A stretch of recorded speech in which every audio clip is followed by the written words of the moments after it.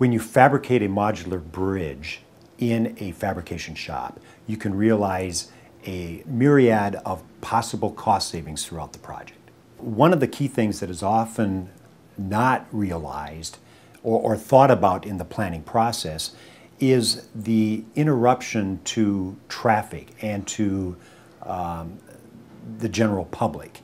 If you can keep a road shut down for a smaller period of time, that is a great benefit to the general public, because what they're looking for is, I don't want to have to go through a detour if I don't want to. With modularization, all of that building and fabrication is done off-site. And so when you finally do have to close down the road, you close it down.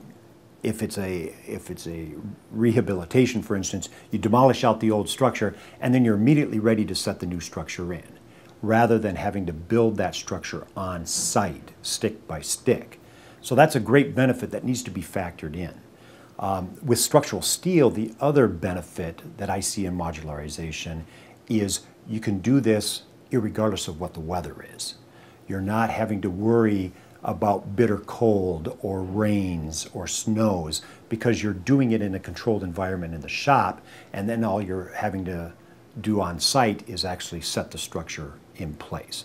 So a lot of hidden costs that go into a contractor's bid can be minimized by using modularization.